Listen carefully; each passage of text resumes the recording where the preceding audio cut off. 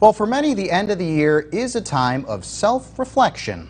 For some, New Year's resolutions, including a month of sobriety called Dry January. As people refrain from consuming alcohol, they still want to feel included at gatherings.